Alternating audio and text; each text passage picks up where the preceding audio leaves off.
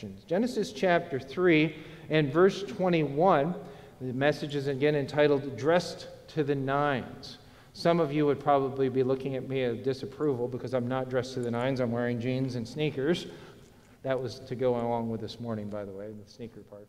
But in all seriousness, what does it mean if somebody is dressed to the nines? Well, you see the picture up here. You got a guy in his tuxedo and his bow tie, and he's all dressed. So somebody says, you are just dressed out. You are all out there. You have put on your best clothing. You're looking, maybe we would say it today, maybe not dressed to the nines as much as we might say you're looking pretty snazzy. Maybe snazzy is something that old dads say, I don't know. But you're complimenting them on their appearance. Where does that phrase come from? Maybe it's not one that you use very often, but you may have heard it before. It's thought to be Scottish. There's a lot of different theories because nobody's exactly sure where did this phrase come from. The one I probably like the most is they say it had to do with bowling.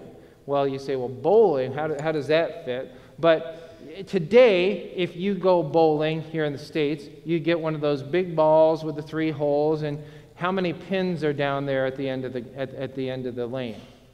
There's 10. Okay? Well, back in the day, they didn't always bowl with 10 pins. There was a game called 9 pins, right?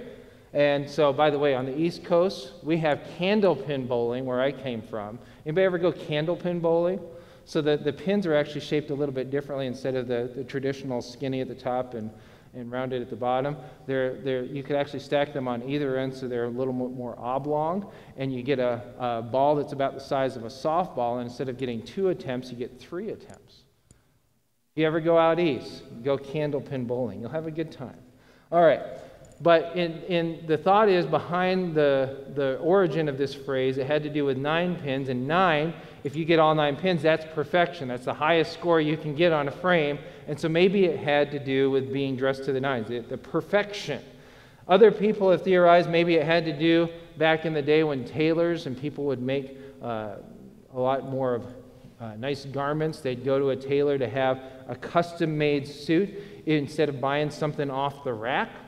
The thought was that if you're going to make a really good suit and you're going to cut the cloth just so the patterns and things line up and not just putting it together piecemeal, you're going to need about 9 yards of cloth to make the perfect suit. And so you're dressed to the nines. Other people have thought maybe it's a reference to scale, that perfection never can be quite attained. But if you're on a scale of 1 to 10 and you can't really quite get perfection, if somebody's hit a 9, that's pretty good. That's about the best you're going to do. Some others have theorized maybe it had to do with an English phrase called where they said dressed to the eyes. And so it was more like dressed to the nines. And it would kind of, in the accent, get a little bit more corrupted to be dressed to the nines. Tying it in with Christianity, some have said maybe it has to do, when you go through the list in Galatians of the fruit of the Spirit, there are 9 different fruits that are listed there. And so maybe that had to do with the perfection of the fruit of the Spirit. But we know however else the phrase comes, when somebody compliments you kids, if they say you're dressed to the nines, they're trying to say something positive. They're trying to say that you look nice. You're dressed to perfection. Everything is in place. Everything is presented in the best way possible. As we look at the text this morning in Genesis chapter 3, verse 21, we see that Adam and Eve were doing their best to dress for the occasion, but their efforts were less than perfect. When they started out, they were not dressed to the nines, but as Moses records as we read our verse, the Lord God made for Adam and Eve and for his wife garments of skins and clothed them. So, whatever it was they were wearing was inadequate. God had to provide them with the proper attire, the proper clothing. And we see from this passage that God clothes us.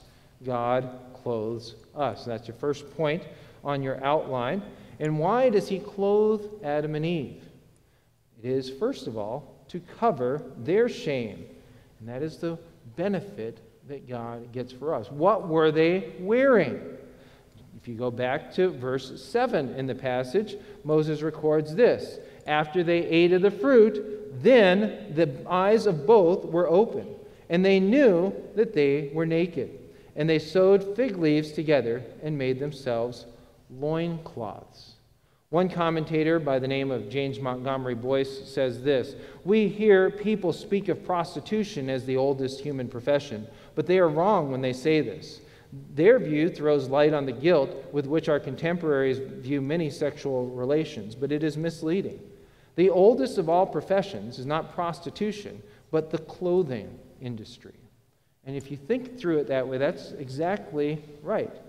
They came up with all these other things, but in the end, they knew they needed clothing.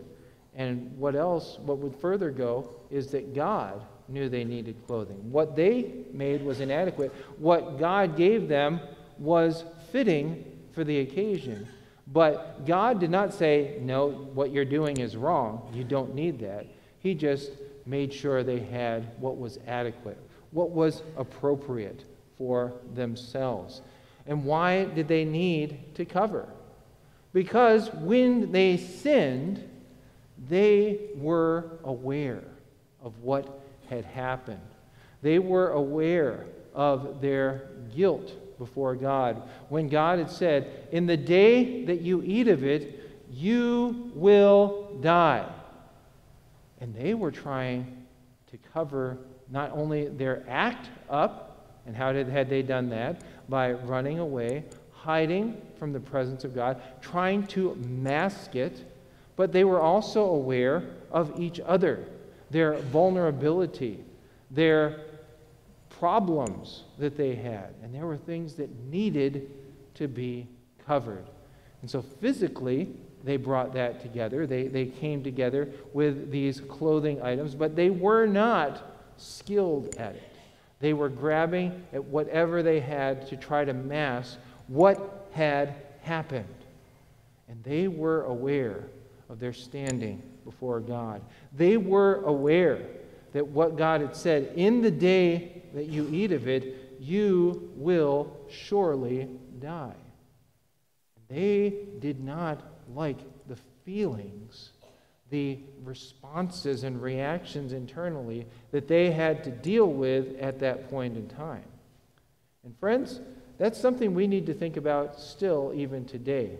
When we think about our clothing and what are we trying to hide? I'm not trying to say we should put it all out on display. But there is a reminder when we look at what we wear and who we are on the inside. And let's just be frank as well. There's reasons why we wear what we do. Your pastor has made some adjustments, but it's still nice to hide some things with a coat up here. Just saying. The way that we dress, we try to present ourselves in the best possible light. But most of us, friends, don't want to be exposed for everything that we are. Most of us go through great lengths not to show up how we rolled out of bed the first thing in the morning. Amen? You take time to comb your hair. You take time to present yourself in as positive a way as possible. Because we know there are things that are there. How many, I won't ask for a show of hands, but how many of you are here this morning with your natural hair color? Okay? There's things we're trying to hide. There's things we're trying to mask. And that's part of human experience. I'm not saying it's a wrong thing, but I'm using it as an illustration for us to think through that God sees everything. You are not hiding your age from God. You are not hiding your hair color from God. You're not hiding any more than Adam and Eve were. He knows who you are. He knows what you have done. And He knows what you deserve. Just like Adam and Eve knew what they deserved. And the next point on your outline is God sees and provides covering. God helps them understand as He is covering their sin with the sacrifice of an animal's life There were at least 2 animals that had to die so that God could skin them and give them adequate covering. It was trading those animals' death for the life that they could now have before God.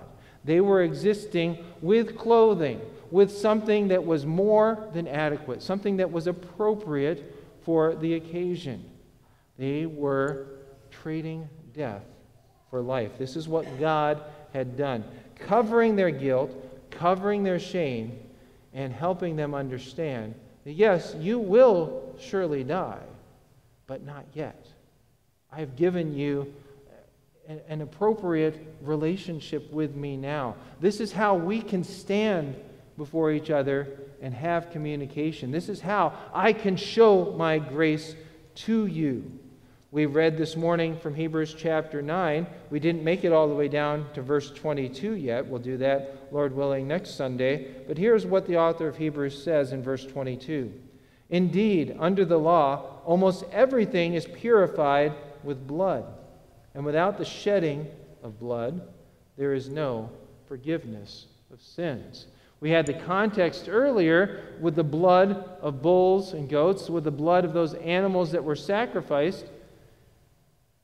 The children of Israel, the Jewish nation, could have their sins accounted for. As it said there, it was for the priest's sins, for the unintentional sins of the people. This was how God reminded them, something has to die in order for our relationship to exist. In order for it to happen the way that it should, there must be the shedding of blood. And it reminds us here, friends, as well, that Jesus was the one who shed his blood. Our great high priest doesn't have to shed blood for his own sins. He sheds it on our behalf. He dies so that we might live. Isaiah says this in Isaiah 61 and verse 10. I will greatly rejoice in the Lord. My soul shall exult in my God. And why is he rejoicing? For he has clothed me with the garments of salvation. He has covered me with the robe of righteousness, as a bridegroom decks himself like a priest with a beautiful headdress, and as a bride adorns herself with her jewels. What gives us value? What makes us acceptable and even attractive in the sight of God? As it talks about here, the bride adorning herself with her jewels. We're going to have that very vivid illustration. Many of you are going to see that this weekend, right? And she's going to look beautiful, I'm sure of it. Right, Lane? You better say amen. Okay. And that's a picture of what God sees when he sees us. A bride adorned for her husband. And friend, as part of the church, we are the bride of Christ. And why are we able to stand there in his presence? Because we are clothed in the garments that he's talking about here. We are covered in the righteousness of Christ. And we do not die because of John 3:16. Whoever believes in him will not perish, does not die. Instead, we have eternal life. We have passed from death to life because our sins are covered in the blood of Jesus Christ. His death is what atones and brings that separation back together. He bridges the gap.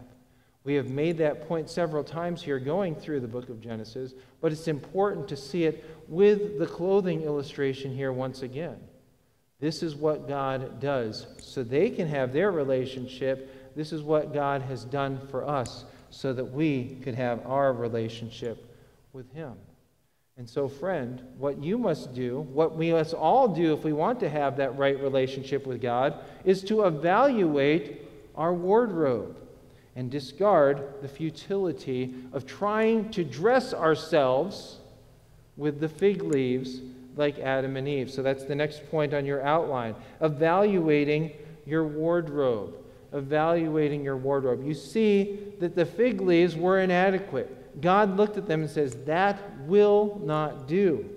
And so, throw those things away. Discard your futility.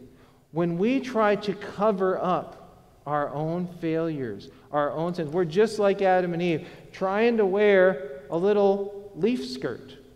It's not adequate. It doesn't do what is necessary. This is what Isaiah says in Isaiah 64:6 once again. We have all become like one who is unclean, and all our righteous deeds are like a polluted garment.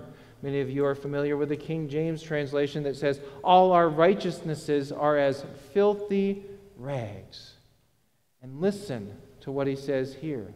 We all fade like a leaf, and our iniquities, like the wind, take us away.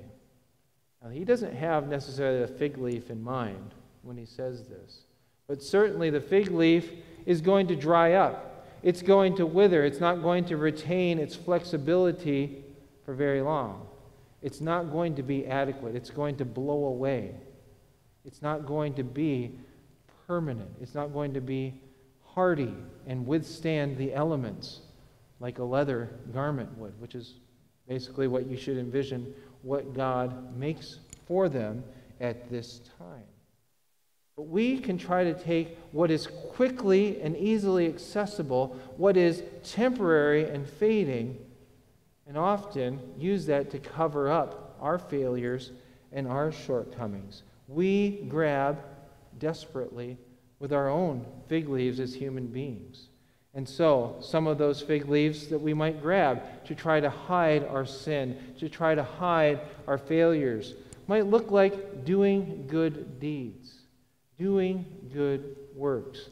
Well, I know that I have sinned, I know I have problems, I know I've had issues, but maybe if I can just go and volunteer, do some community service, and get a good reputation with my friends and neighbors, that will make people think that I'm more than just my failures and my youthful indiscretions, or even maybe my recent indiscretions. I'm going to try to erase my reputation, repair those things by doing good things. And maybe I can win favor with my neighbors, and more importantly, I can win favor with God that way. And there's more than one person who has done that. Even one particular large gathering of people that calls itself a church, we call that doing penance. That if I can make restitution somehow, I can go through and do all these good deeds, I will be able to erase the bad deeds that I have done. And yet, what does Paul remind the Ephesians? You have been saved by God's grace through faith, and that is not of yourselves. It is the gift of God, and not of works.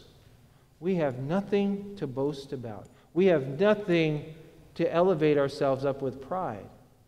In fact, Paul says in Galatians, God forbid that I should glory, save in the cross of our Lord Jesus Christ, by whom the world is crucified to me, and I unto the world. It is God's sacrifice of His Son on Calvary's cross on our behalf that gives us that confidence. It's not that works don't matter, but works don't save, friends. It is works, if you are relying on what you do to try to increase your position in standing with God, you're going to fall woefully short. That is why Paul says in Romans, all have sinned and fall short of the glory of God. You try to do good works. Some of us might come closer than others, but you're never going to bridge that gap on your own. You're always going to fall short and fall into the chasm of death and separation from God. It's not going to be done by good works. It's not going to be done by religious acts. What we read about this morning in Hebrews chapter 9 portrays this. It's not with the blood of bulls and goats. It's not going through the rituals of the sacrificial system of the Old Testament. that got anybody into heaven, that repaired their relationship with God. What was it that saved them? We talked about this last week in Hebrews chapter 11. By faith, we understand. It is by faith that we have that relationship with God. He who comes to God must believe that He is, and that He rewards those who diligently seek Him. But it comes from God, not from our own actions. And whether it is the Old Testament sacrificial system that they were relying on, their circumcision, or whether it's some of you or your friends and neighbors who are born into a Christian family. And you say, why am I going to? Well, because I know I was sprinkled as an infant, I was baptized, and that's how I know. I'm in this covenant relationship with God, and that's what God is going to look at, because I have done these things. I've gone through confirmation. I've adhered to the system. And that's even people outside of this circle. Maybe even some of you would think that, well, I've been coming to this church since my parents brought me out of the dispensary. I've been in the nursery. I know my name's been on this roll. I'm a faithful church-going kind of person. And you rely on that kind of a relationship to get you into heaven, to assure you of your standing with God. Because I prayed a prayer with my Awana leader. Because I went to Vacation Bible School. Maybe even because I was baptized. And all those things are important. None of those things are why we get into heaven. Paul says, not by works of righteousness which we have done, but according to His mercy He saved us, by the washing of regeneration, the new birth, and renewing, not of our own works, but on the Holy Spirit, the garments that Christ provides to us. That's the only thing we can rely on, not our religious acts of the Protestant, the Catholic, or the Baptist varieties. It's not through doing those things that we have assurance.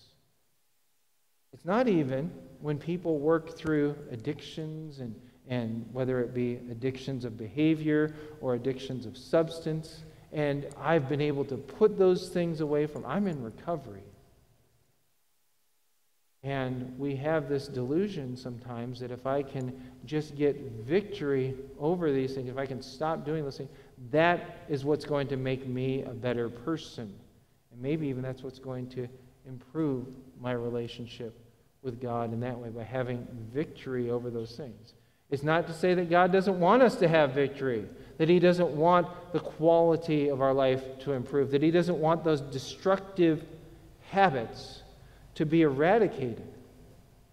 But that ultimately, for us as human beings, is going to be fully and completely the result of a heart change, of transformation internally. Yes, friends, there are people who don't know Jesus Christ who have been able to have success and victory over some of those destructive habits.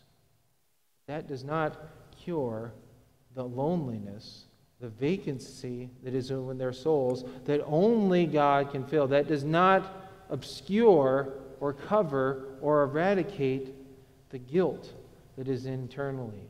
It might improve their human relationships. It might improve even the quality of their temporary life here on earth. But in the scheme of eternity, there is something far greater that must be addressed. We do need to discard our futility. We do need to be dressed in His finery. God must supply the cover for our sins.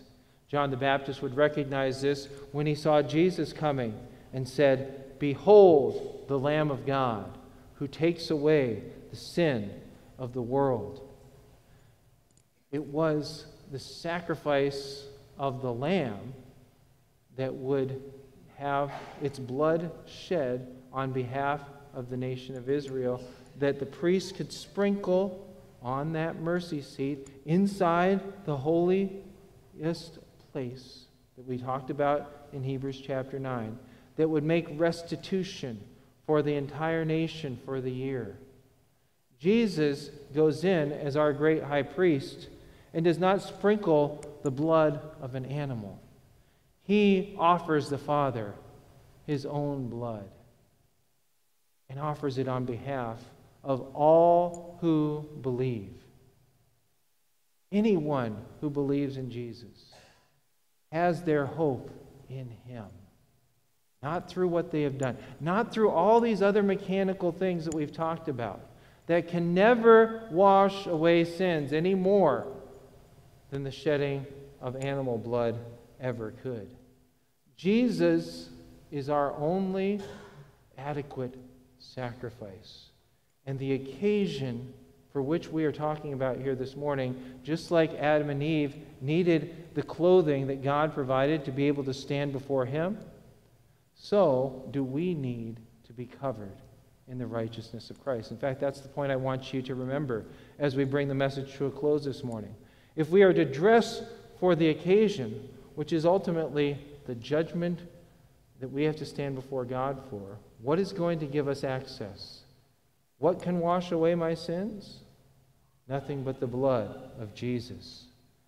So we must put on the righteousness of Christ. In fact, that was the opening hymn that we led with in the service this morning. If you remember verse 4. Caleb, can we get verse 4 of the first song up there? When he shall come with trumpet sound, O may I then in him be found, dressed in his righteousness alone, faultless to stand before the throne. I want you to sing that with me, just a cappella, okay? And then we'll sing in the chorus, but it reminds us of this hope. Let's sing. When he shall come with trumpet sound, oh, may I then in him be found, dressed in his righteousness alone, faultless to stand before the throne.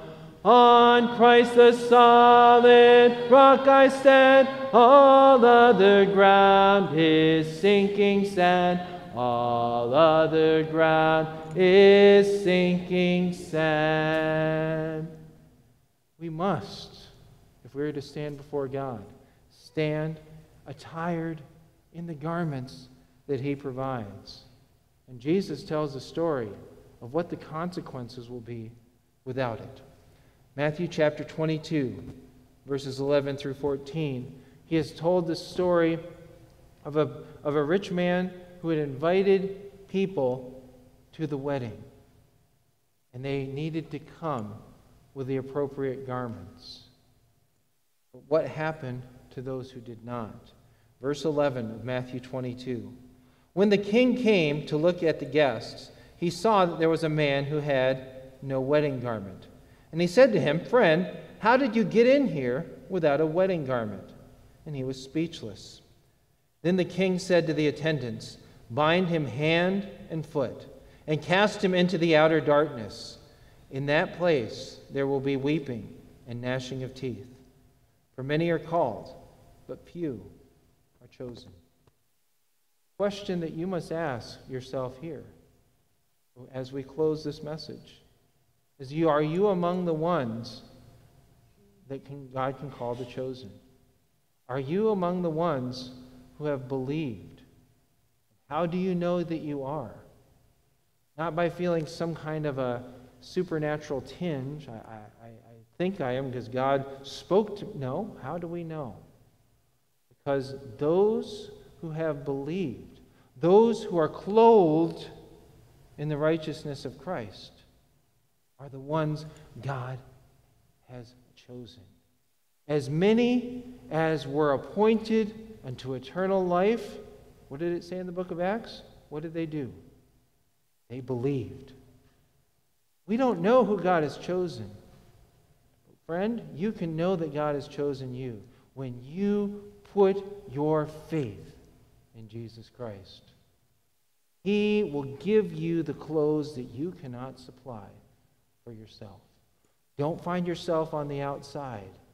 Find yourself celebrating with the King, because he has given you what you could not provide.